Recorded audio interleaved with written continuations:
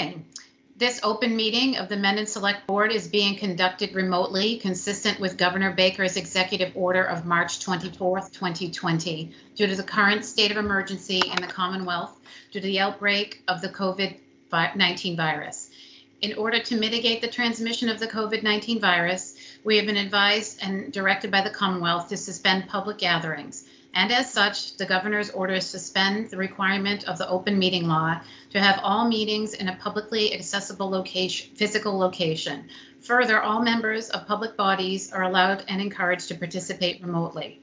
The order, which you can find posted with agenda materials for this meeting, allows public bodies to meet entirely remotely so long as reasonable public access is afforded so that the public can follow along with the deliberations of the meeting. Ensuring public access does not ensure public participation unless such participation is required by law. This meeting will feature public comment. For this meeting, the Mendon Select Board is convening by telephone conference as posted on the town's website, identifying how the public may join. Okay, Mark. Okay. So just to cover some ground rules, how we'll conduct business.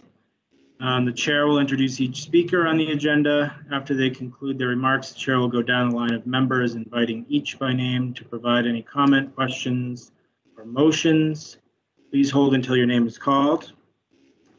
Please remember to mute your phone or computer when you are not speaking. Please speak clearly and in a way that helps generate accurate minutes. For any responses, please wait until I yield the floor to you and state your name before speaking. If members wish to engage each other, please do so through me, taking care to identify yourself. The chair will ask members of the public who wish to speak to identify themselves and addresses only. Once the chair has a list of public commentators, I will call each of you by name. Each vote taken this evening will be conducted by a roll call vote. Okay, first item on the agenda. This is not fun.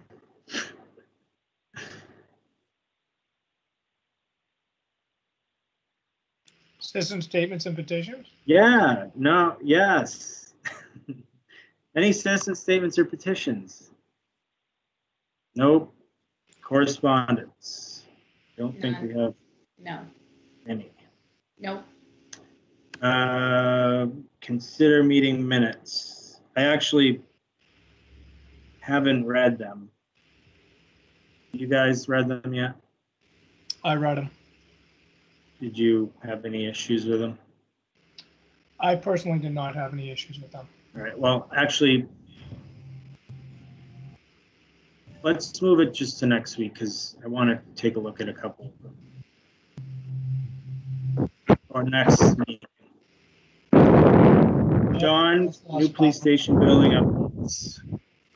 Yeah, Don Moran, 36 Crestry Drive. Thank you for having me. Hopefully this is one of the final updates. Just to get you up to speed, I just asked Chris if he's been inside. Have you been inside, Mark? Have you had an opportunity to tour the inside? I have, yes. Okay, looks good. Great. So you they were can see still it. doing a little bit of work, but I'm sure by now it's probably done. Yeah, we still have a punch list. So let me just give you guys an update of where we are and what we have left. So we met last night. We formally approved and signed the certificate of substantial completion. So Chairman Cronin signed that last night. Building inspector is in the process of issuing a temporary certificate of occupancy. There's a bunch of punch list items, and there are two major items that are preventing a full certificate of occupancy. One, we have some issues with condensation in the HVAC system. So they need to come out. It's not programmed right. They need to come back in and reprogram the makeup air. There's too much outside air coming in. That's actually 100% right now. So it's bringing in all this humidity and it's not being able to keep up. So they're supposed to come in either tomorrow or Thursday and reprogram all that just to make sure that the HVAC system is running properly. And the second item is we still have little water pressure in the building, and we're not sure how much of it is due to the town well versus the design of the new station. So we don't want to issue a full certificate until we're comfortable that there's no design issues with the new building. So I'm sure you're up to speed on the town well. If not, Dan Byers online. They tried to repair it last Friday. You guys are up to speed on all that, or Dan? Do you want Dan just to give a quick update, Mr. Chairman? Yeah, I think that'd be good. I know I did read through those emails, but would be good to update the public as well. Hi, can you hear me? Yeah. Oh, hang on, there's going to be an echo. Give me a second. Yeah, so they came out on Friday and attempted to pull the well pump. Unfortunately, they were not successful. I believe they broke a steel cable trying to move it. They then switched to a 1-ton engine hoist and maxed it out. And so the conclusion is that they don't think the pump can be removed. It's either stuck in or there's something wrong. So the next step, they had a backup plan to insert a smaller well pump. Apparently they can feed it down next to the existing pipe and ideally get it all the way down right on top of the existing pump. So that was their backup plan if they broke something. We're now hoping that maybe that will be the solution that provides the water we need. I think pretty much any new well pump is going to be better than what's down there right now. And then obviously the third option would be drilling a new well, but that's not something that can happen right away for sure. So you're waiting for a proposal on that, right? Yeah, when they left on Friday, he said he was going to send back the specs on the replacement well pump and all that, so then you guys can forward to the engineers and make sure that they're okay with it. I guess I'll check in now. It's Tuesday. I haven't heard anything yet.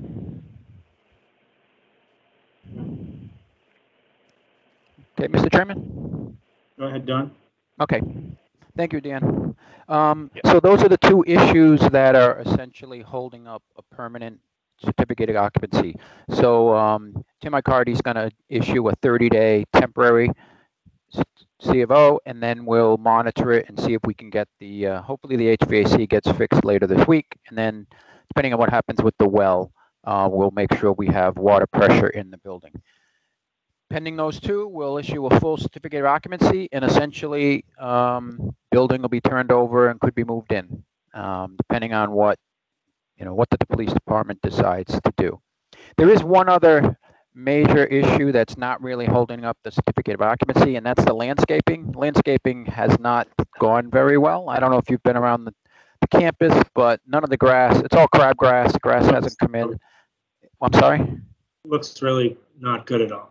No, it's terrible. So the landscaper pretty much didn't keep up with the watering, didn't do a very good job. So they're going to come back and redo it all, probably end of August into September, and try to have it take through the fall. By spec, it has to go through an entire winter, and it has to go through 5 mowings in the spring. So that wasn't going to get accepted anyway until the spring. So we have time to recover. But that again, it's unfortunate. It just doesn't look very good right now. And we haven't had a lot of rain to help with that situation. So. Right, and they didn't want to tax the well, and they could only bring in so much water at a time. So it was a difficult situation. But they own it, they know it, they're aware of it, and that'll remain open until sometime in the spring. Don, I have a question about that too. The location of the walkway on the town hall side doesn't really seem to be conducive to actually using the building, the placement of it. So before they go and we actually had someone come out and fix the concrete on the town section last week on the ramp. And it seems to me that we should consider potentially moving that or pouring another one and then maybe planting around that. I'm not quite sure what the thought was on the design of the look. I know it's a little late, but if we are planning on using the ramp for the long term as one of the main, so that we really, even today, people are cutting across right through that space, that green space, to get up the ramp. And so I think we probably should address it now, since we're going to be fixing things. Absolutely. Okay. So you said you've repaired the concrete at the base? We did. We poured the concrete up and connected to the sidewalk where you are up to the building, nothing up the ramp. And I didn't want to propose pouring another section without sort of figuring out what was going on with the landscape section first. I'm not opposed, to finding so we have to find a walkway solution there. I don't know what it is, but we can talk about it. Okay, I'll capture an action to follow up with you, Kim. Yeah, no sense in planting grass if we want to just put a walkway through it. So, okay. Right. All right, let me capture that. Thank you. Okay, the only other items that need some attention is there is that temporary berm at the back of the lot.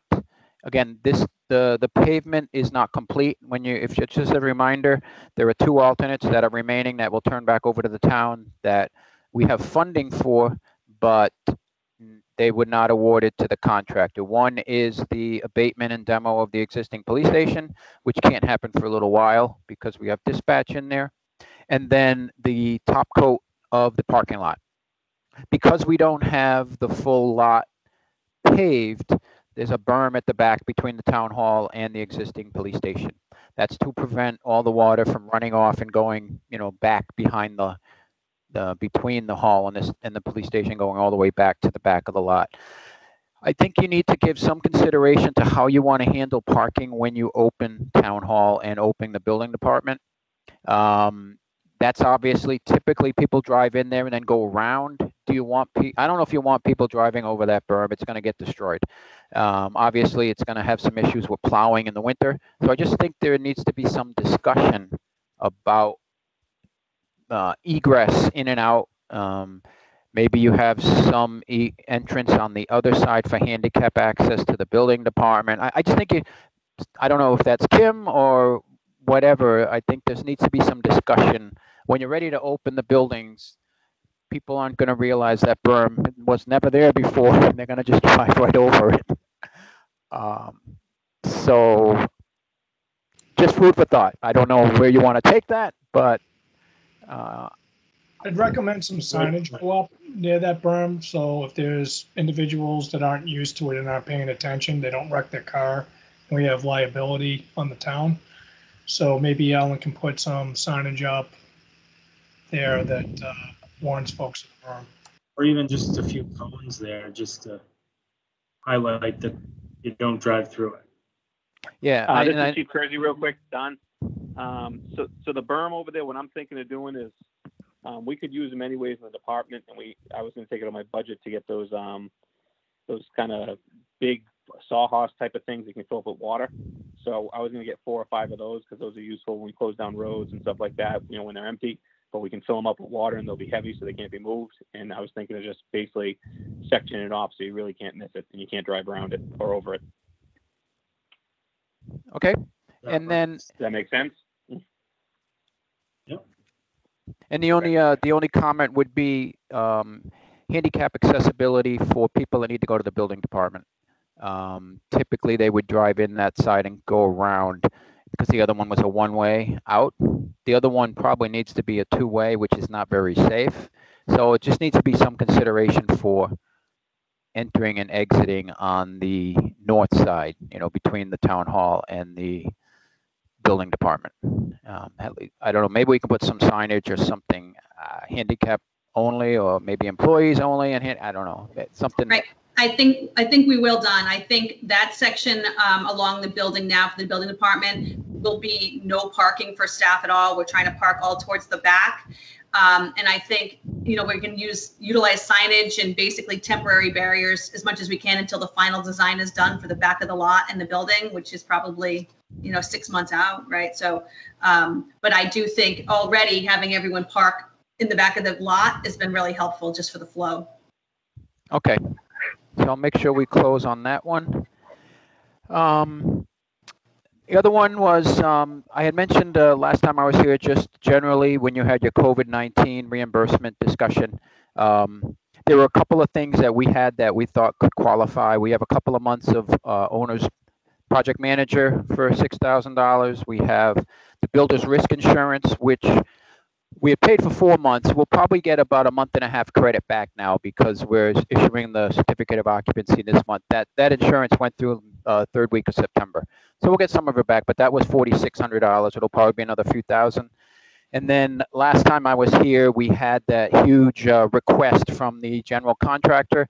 We've actually vetted that back and forth, and we don't believe that the contractor is really entitled to most of it. So it's going to be less than $1,000.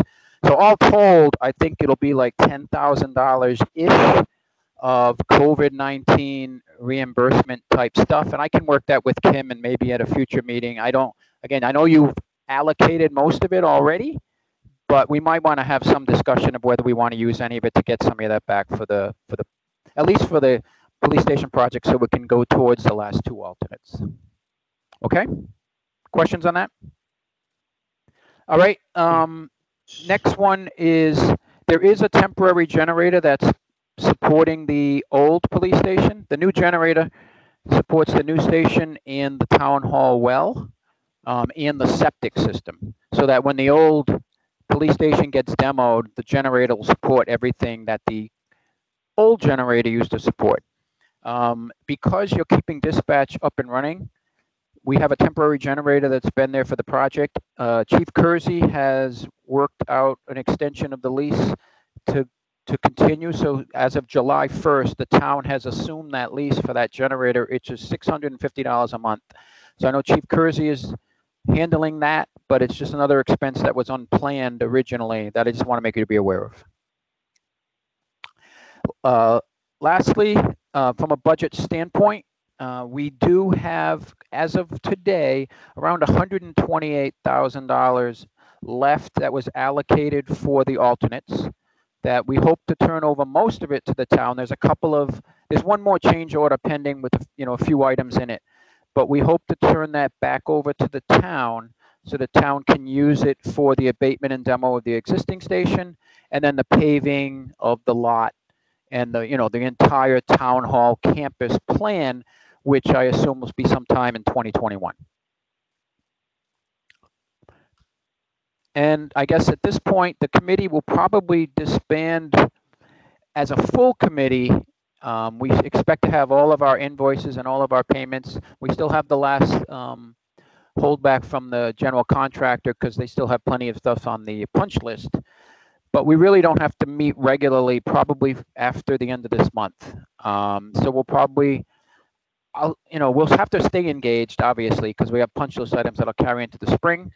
But formally, we'll have to turn most of this over to the town and Kim, and we'll figure out a transition on how to move forward and make sure that the town hall, the whole campus plan is executed with these funds. And then at some point, it's probably premature now, but we do have the old memorial for Police Chief Matthew Mantoni in storage.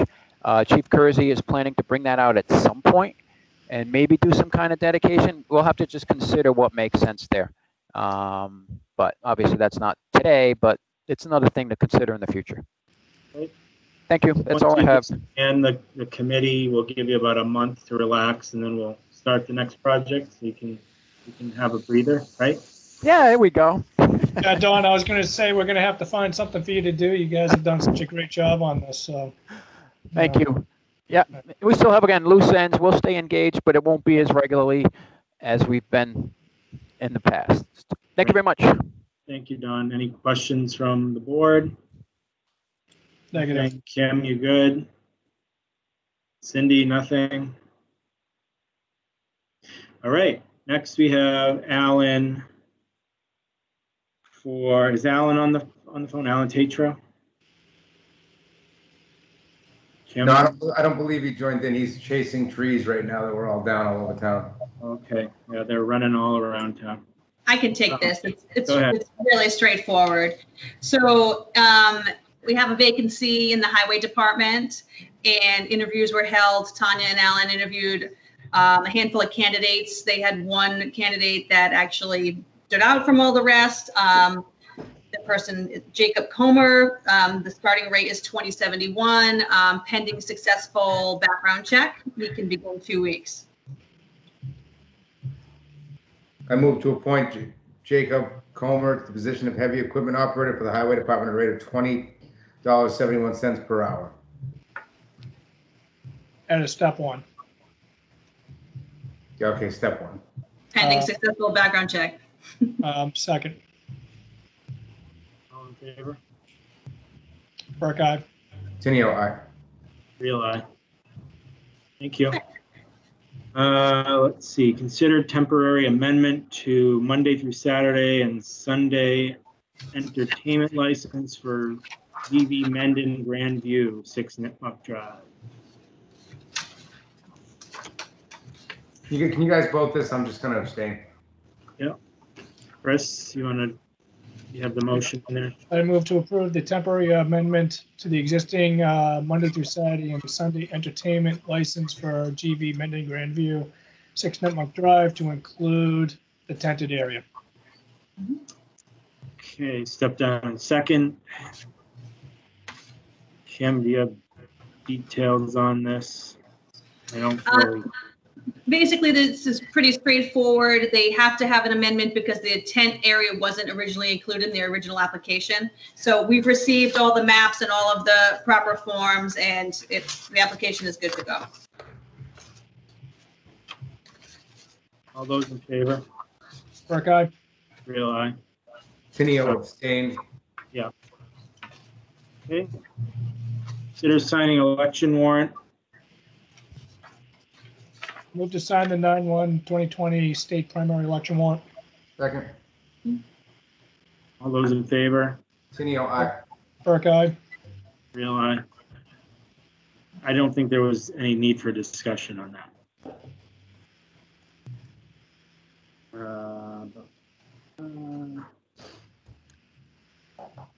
We have the STM election warrant, Yes. Date. not election, but STM warrant. Looks like the warrant will close on October 1st, 7 weeks prior to STM as per town bylaws. So I move to open up the November 19th, 2020 STM warrant. Second. The date is November 19th. Yeah, he said it. Okay.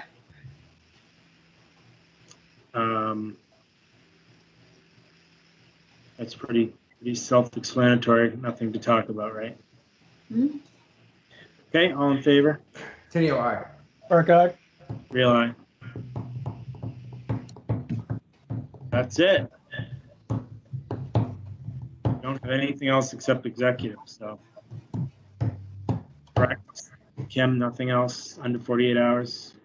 No. Okay, I move to enter into executive session under Mass General Law, Chapter 30A, Section 21A, under Purpose 2, to conduct non-union personnel contract negotiations, town administrator, and under Purpose 3, to discuss strategy with respect to collective bargaining with the Mendon Mass Coalition of Police Union, AFL-CIO, Local 188. We will reconvene only to adjourn. Roll call vote is needed.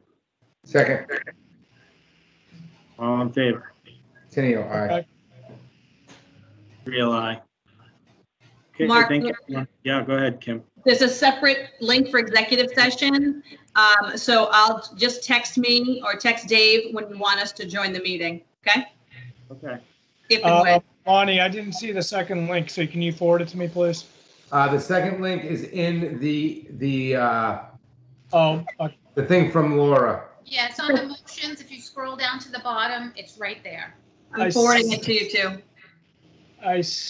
There you go. I just sent it, Chris. Okay, thank you. I got it too. All right, thank you. Yep. All right, everyone. You're there. Bye. Do you need it? All right, I'm hanging up. Good. Bye. Cindy, you're muted. Do you need the link? She should have it. Okay, she's muted, so if she needs help. Okay.